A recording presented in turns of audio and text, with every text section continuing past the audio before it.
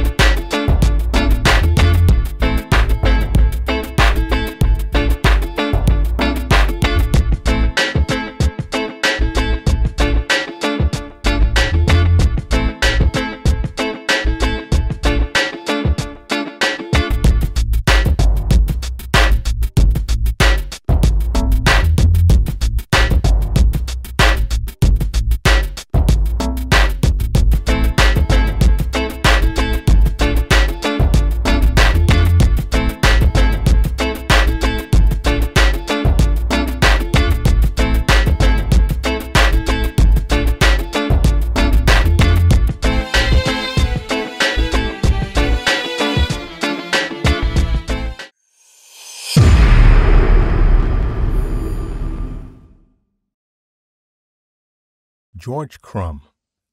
Now, this episode is a little different. Today, we briefly investigate the origins of the potato chip, and there are a lot of questions regarding the truth. One story states that a black man, George Crum, invented the potato chip in 1853 while he was working as a chef. He was the son of an African-American father and a Native American mother. One day, Cornelius Vanderbilt, who was the wealthiest man in America at the time, ordered a plate of French fried potatoes, but returned them to the kitchen claiming that he couldn't eat it. At the time, French fries were popular and Crum was a chef at the Moon Lake Lodge Resort in Saratoga Springs, New York. Vanderbilt felt that they were too thick and soft. George Crum then remade the dish using thinly sliced potatoes, then had them brought back to the table. It is said that Vanderbilt loved them, and this was the official birth of potato chips, which came to be known as Saratoga chips. Another story stated that Crum's sister, Kate Wicks, was the cook at Moon's Lake House and that she first invented and fried the famous Saratoga chips. It is said that one day she inadvertently sliced off a small piece of potato that fell into a hot frying pan. She then let George taste it, and his approval led to the decision to serve the chips. A New York Herald report from the Lake House in July of 1849 introduced readers to yet another possible inventor, Eliza the cook, whose potato frying reputation was one of the prominent matters of remark at Saratoga.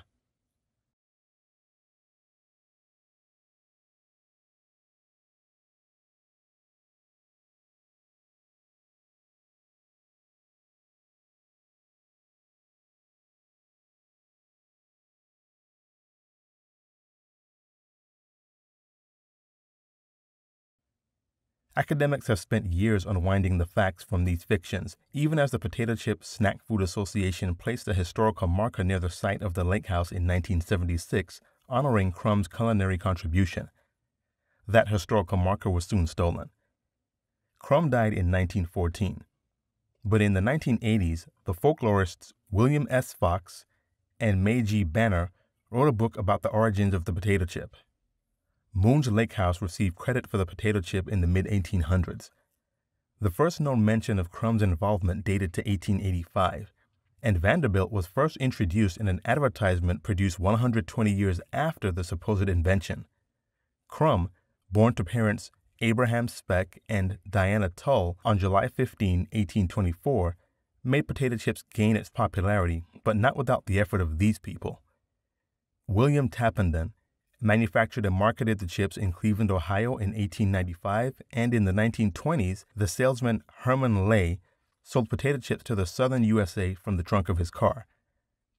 Its popularity spurred even more in 1926 when Laura Scudder, who owned a potato chip factory in Monterey Park, California, invented a wax paper potato chip bag that could keep the chips fresh and crunchy.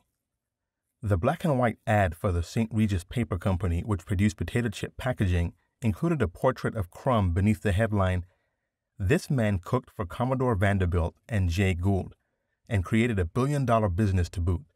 A 1977 cookbook by a Vanderbilt descendant made the Commodore more central, anointing the allegedly fussy customer as the founder of the potato chip. Unfortunately, the true origin of the crispy fried potato known to the world as potato chips will probably never be known. Next week, Monday, we will continue on this journey as we walk through the doors of history. Make sure you subscribe, like, and share. Click the notification bell so you'll be notified when we upload new videos. Find The Awakening Frequency on Twitter, Instagram, and on Facebook. Research is key. Always do your own research and never just listen to what people tell you. We are The Awakening Frequency. Out of the millions of potential subscribers, we just want to reach one so each one can teach one. Peace.